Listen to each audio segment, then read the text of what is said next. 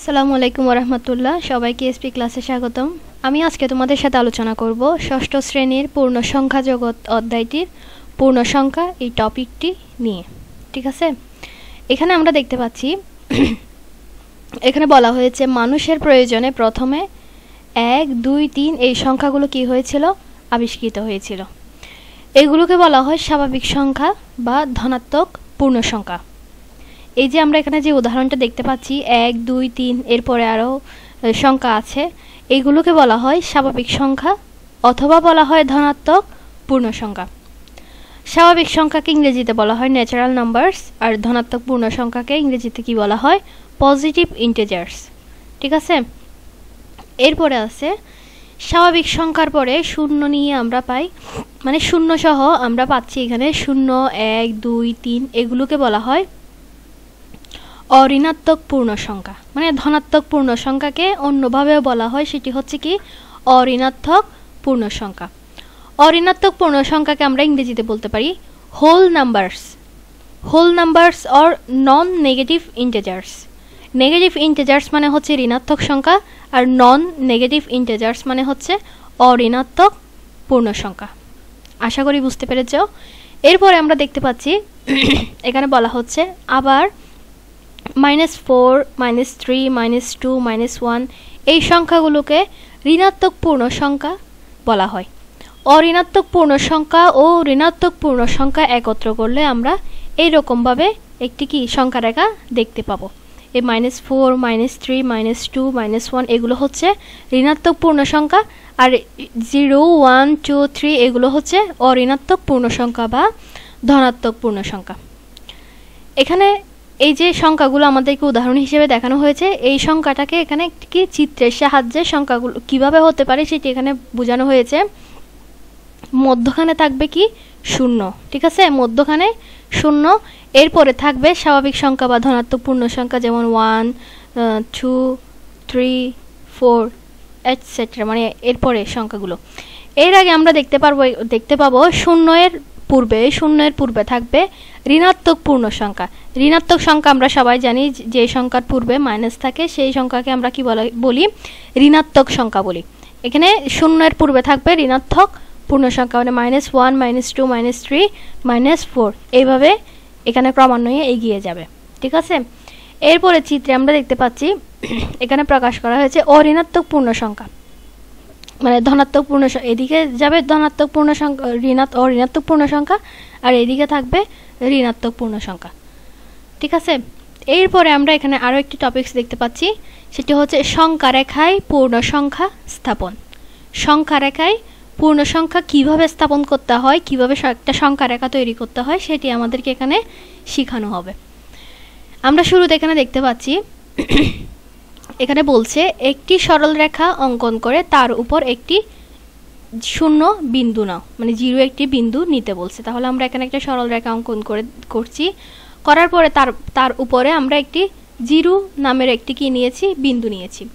তাহলে 0 বিন্দুটি সরল রেখাকে দুটি অংশে ভাগ করেছে। তাহলে এই যে আমরা এখানে মাঝখানে প্রতিস্থাপন করলাম এই জিরোটাকে স্থাপন করার ফলে এই রেখাটাকে দুই ভাগে বিভক্ত হয়ে গেছে, মানে দুটি অংশে বিভক্ত হয়ে গেছে। একটি অংশ হচ্ছে ডান দিকে, মানে হাতের ডানে, এটি হচ্ছে ডান দিকে, আর অপর অংশটি হচ্ছে কোন দিকে, বাম দিকে।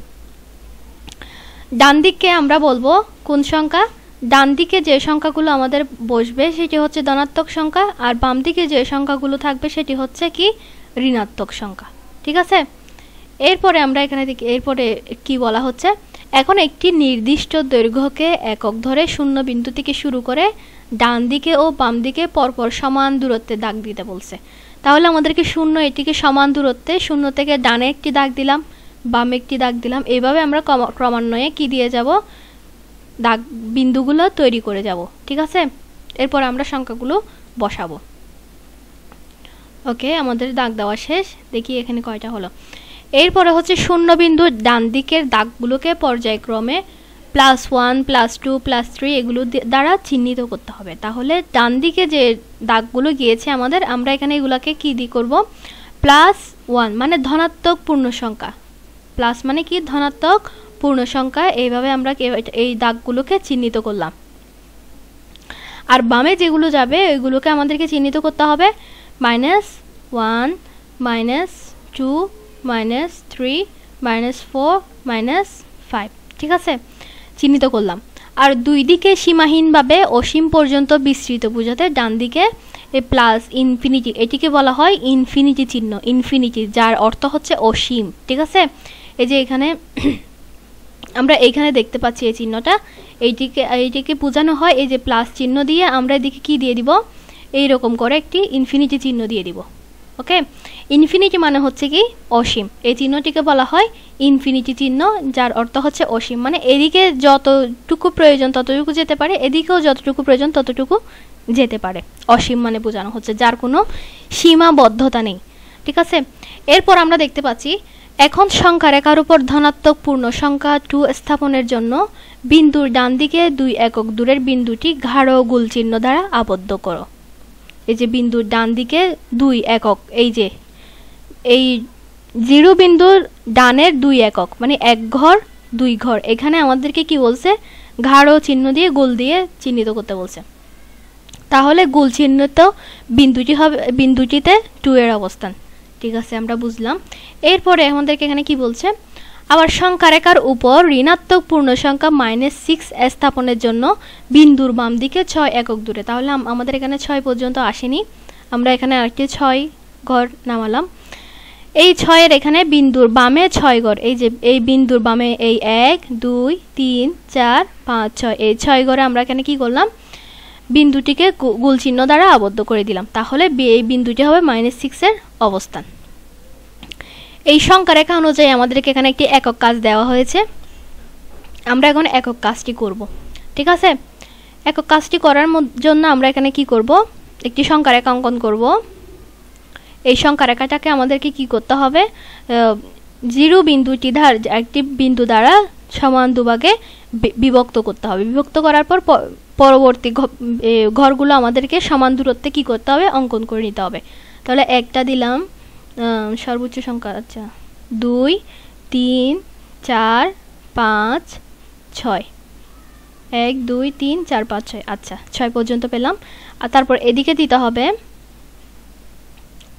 10 পর্যন্ত, যেহেতু এখানে আমাদের 10 সংখ্যাটি আছে, -10।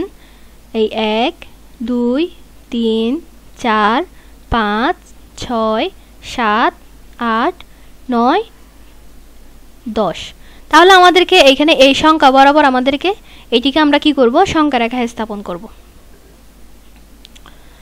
ওকে, এবার আমি এখানে একটা 0 দিলাম। তাহলে আমাদের ক নাম্বার হচ্ছে +5। তাহলে এটা যদি আমরা 1 ধরি, এটা যদি 2, এটা যদি 3 হয় আর এটা যদি 4 হয়, তাহলে এটি হবে কি 5 +5। এটাকে আমরা গোল চিহ্ন দ্বারা আবদ্ধ করে দিলাম। এরপরে আমরা দেখতে পাচ্ছি -10।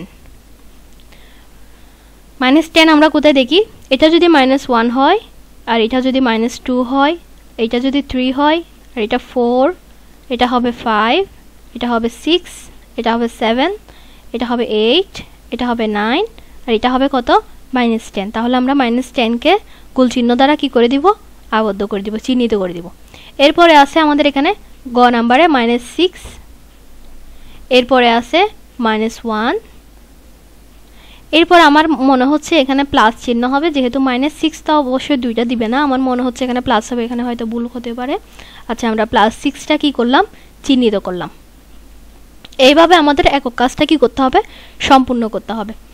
এরপরে আমরা আরো একটি টপিকস দেখতে পাচ্ছি এখানে, পূর্ণ সংখ্যার ক্রম, মানে পূর্ণ সংখ্যাকে আমরা ক্রমানুসারে কিভাবে লিখব, এই বিষয় সম্পর্কে এখানে কি করা হয়েছে, আলোচনা করা হয়েছে। আমরা এখানে একটা গল্প দেখতে পাচ্ছি, দেখো, রমা ও রানী যে গ্রামে বাস করে সেখানে সিঁড়ি বাঁধানো একটি পুকুর আছে।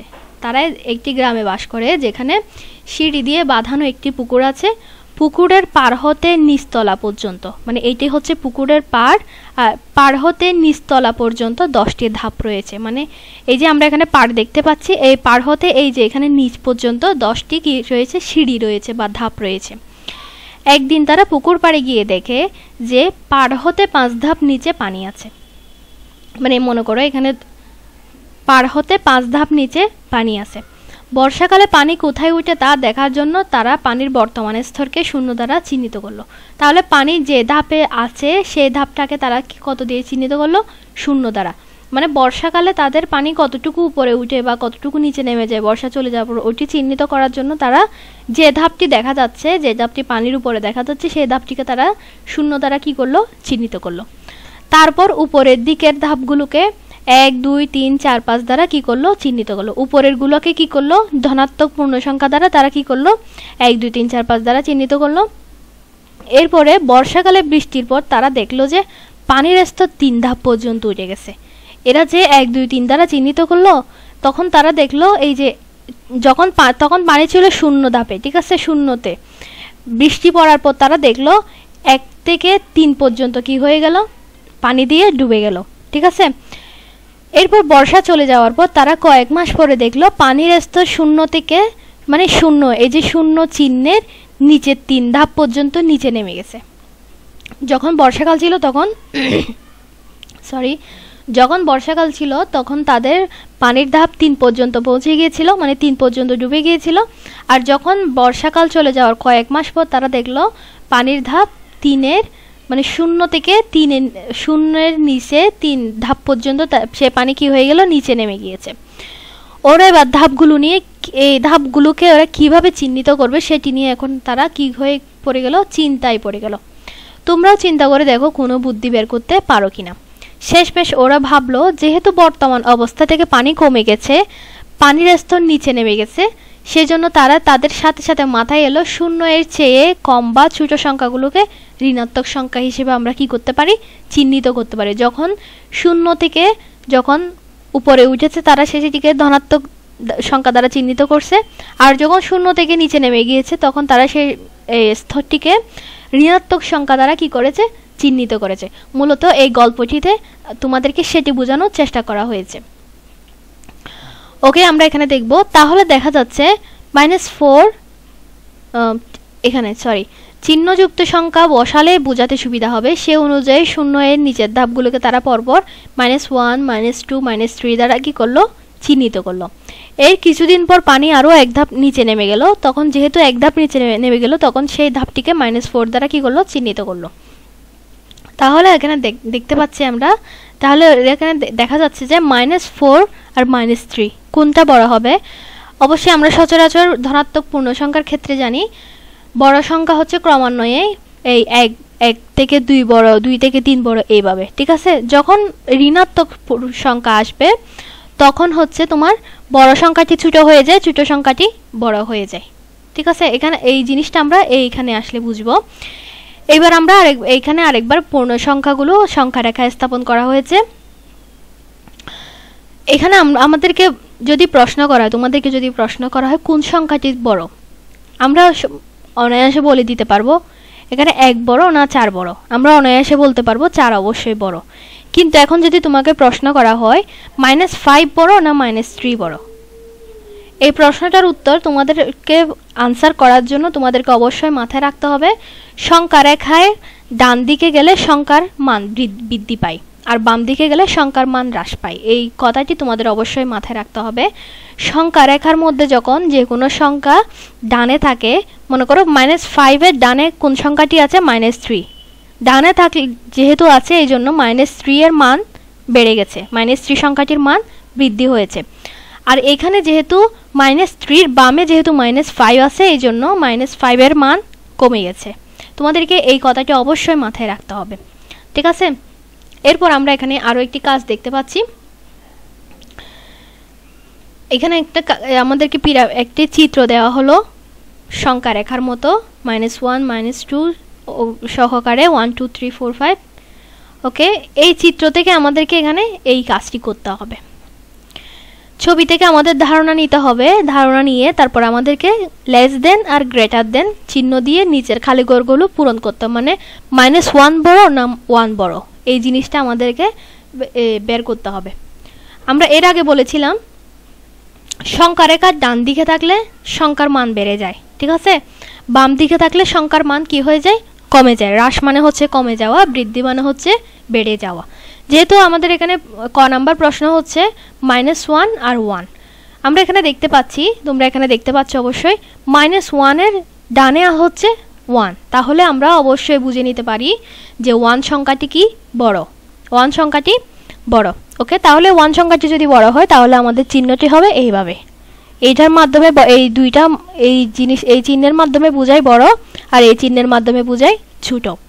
সেম ভাবে খ নাম্বারে আমরা দেখতে পাচ্ছি 0 আর -1 কোনটি বড়, যেহেতু -1 এর ডানে 0 সংখ্যাটি সংখ্যা রেখায় আমরা দেখতে পাই, তাহলে 0টি বড়, -1 থেকে 0 সংখ্যাটি বড়। ওকে, গ নাম্বারে আমরা দেখতে পাচ্ছি -4 -9, -9 এর ডানে হচ্ছে -4, এই জন্য -4 সংখ্যাটি বড়। ঘ নাম্বারে হচ্ছে এখানে দুইটি সংখ্যা দেখতে পাচ্ছি, একটি হচ্ছে 1987 আর একটি হচ্ছে 2999। এখানে এই সংখ্যাটির 2999 এর ডানের সংখ্যা হচ্ছে 1987, এই জন্য 1987 সংখ্যাটি বড়, তাই আমরা এই চিহ্নটি এখানে ব্যবহার করব। উম নাম্বার প্রশ্নের আনসার হচ্ছে এই চিহ্নটি আমরা এখানে ব্যবহার করব, যেহেতু 64 এর ডানে হচ্ছে 59 থাকে, -64 এর ডানে -59, এই জন্য এই চিহ্নটি এখানে ব্যবহার হবে যে 59টাই হচ্ছে বড়। আর এখানে হচ্ছে অবশ্যই 90 বড়, -9 থেকে 90 বড়। এরপর হচ্ছে 6 নম্বরে -57 -59। ওকে, এই 6 নম্বরের আনসার হচ্ছে এই গ্রেটার দেন, মানে 57 সংখ্যাটি বড়, -57 সংখ্যাটি বড়, -59 সংখ্যাটি ছোট। এরপর বর্গীয় জ দেখতে পাচ্ছি, এই প্রশ্নের আনসার হবে এই চিহ্নটি, -2টি বড়, -159 ছোট। আশা করি তোমরা বেশ বুঝতে পেরেছ। আমি নেক্সট ক্লাসে তোমাদের সাথে আলোচনা করব একক কাজ 2 পার্টটি নিয়ে। যদি তোমরা ক্লাসটি বুঝতে পারো অবশ্যই চ্যানেলটি সাবস্ক্রাইব করবে। অবশ্যই নেক্সট ক্লাসে দেখা হবে, সে পর্যন্ত ভালো থেকো। খুদা হাফেজ, আসসালামু আলাইকুম।